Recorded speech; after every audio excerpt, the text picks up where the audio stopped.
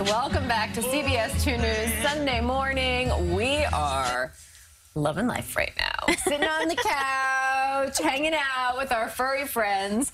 We would first like to introduce you to Max, who you've gotten to get some close looks at already. Now, Max is a 4-year-old French bulldog.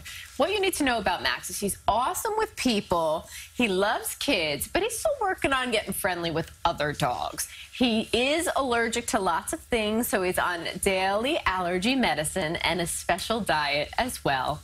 But otherwise, this 4-and-a-half-year-old is just super chill.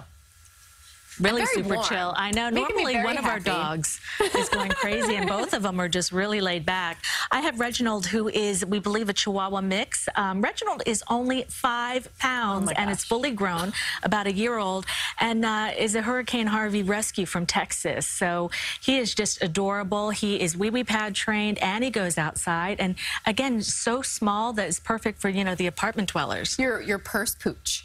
My yes, right? You could fit him into a purse if you would like. It looked like he was wearing a bow tie just now. We got a close look for him. He's so listen, really adorable.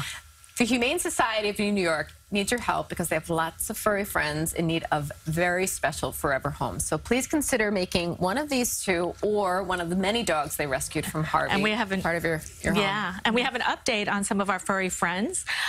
Devin and Shane from last week. Look, the Humane Society is still working on trying to find them a home together. However, they are working on keeping the pair together just in case they have to, well, Yeah, so at the moment, they're keeping them separated because it is possible they'll have to go to separate homes if they can't find somebody that can take both. But my goodness, look at that pair. How do you separate them?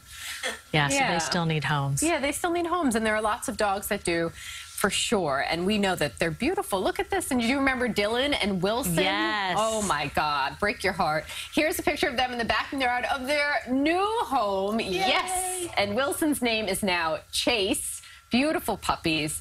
These are the kinds of stories we love to hear that we've helped find. And hopefully we'll be able to show you these guys' pictures next week in their new home. For more information, you can look at Furry Friend Finder, on the Best of New York section on CBSNewYork.com. Laid back.